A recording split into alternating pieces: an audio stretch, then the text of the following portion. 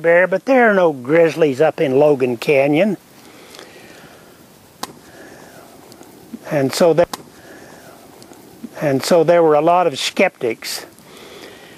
Well, years afterwards, it went on and on for as much as 10 years. And the story went on and on about what a great hunter Frank Clark was, how big that bear was. Now remember, this took place back in 1923, and it wasn't until about 1950, 1960, that a bunch of scouts, Frank Clark then, after a few years, Frank Clark, he had told his story enough that people knew about where the bear carcass had been buried. So a Boy Scout troop, they all got together under the leadership of some older scouts, and they decided to go up and see if they can find that bear carcass.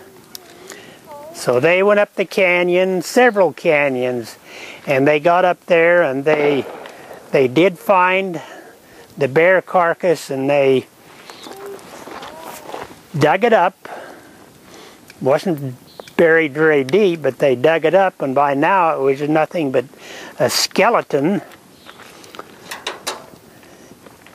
And they dug it up and they cut off the head of the bear. And you know that bear's head, it was so big that it would fill a bushel basket.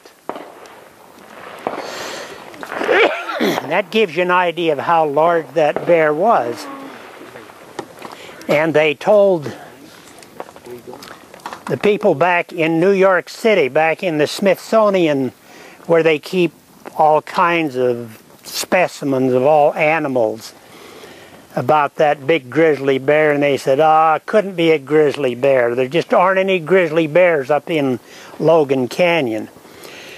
They said, if you will send us that bear's head, and if it proves to be a grizzly bear, we'll pay you $25 for it. So they did. The scouts took that and sent it back to the Smithsonian, and they confirmed back there that it was indeed a grizzly bear, the last one that's ever been known to be in this part of the area. And they, true to their word, they gave him $25 for that head of that bear, which is really not very much money for all they had gone through. But then they took the head, and all those people who supposedly know all the answers, they determined from the size of the head that the bear itself was 9 feet 11 inches tall and weighed 1,100 pounds. And it was the biggest known grizzly bear. They said it was a grizzly bear, and the biggest known grizzly bear that had ever been found in this part of the country.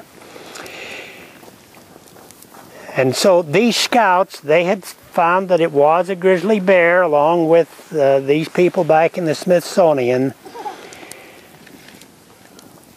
But that wasn't, still were not satisfied. They decided they wanted to erect some kind of a monument for this bear. So another scout troop later on, they went up there and hiked way back into the mountains with cement and mortar, shovels, picks, and they went back there and they built a statue.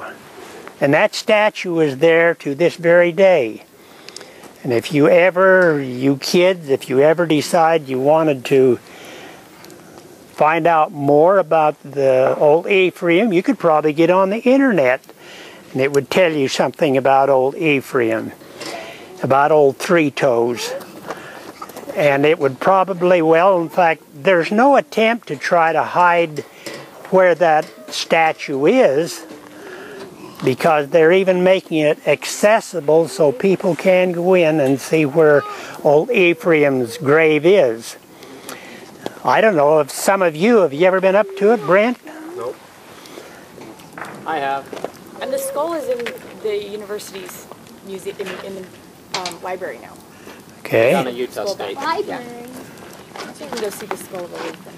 But you have been to the grave, Bracken? Yep, you can drive about right to it now.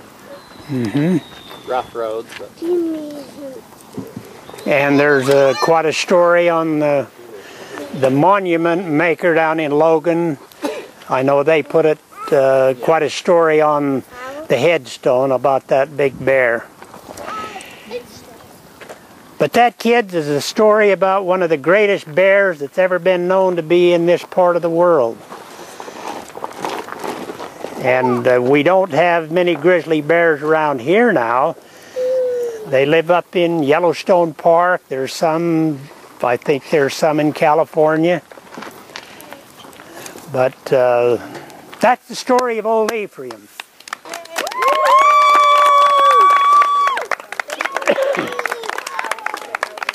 One day I'd like to go up there and see that monument that's been erected for Old Ephraim.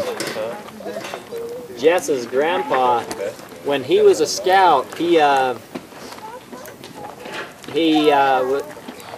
went up into that very spot right below where they killed Old Ephraim and had Frank Clark tell the story to them. Really?